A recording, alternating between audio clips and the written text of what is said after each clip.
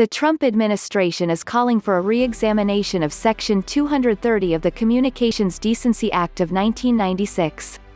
The act was originally meant to curb pornography and illicit materials posted online, but except for Section 230, it was found to violate the First Amendment.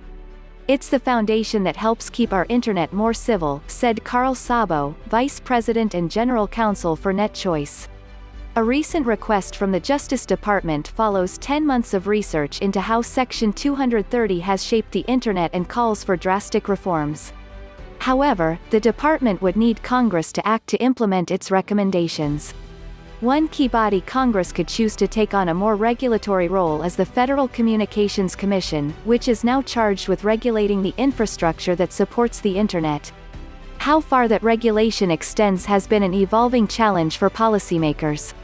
During the net neutrality movement, the FCC examined the possibility of helping to regulate content by allowing companies to offer paid prioritization or a fast lane for some content providers.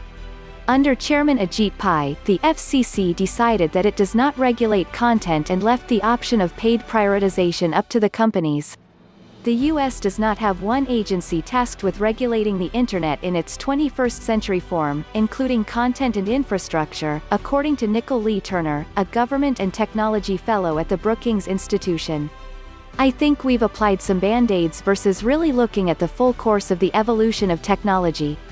The new call from President Donald Trump and the Department of Justice may lead to a new regulatory framework for the Internet set forth by the FCC. 4 senators, including Marco Rubio, wrote to the FCC earlier this month to request a fresh look at Section 230.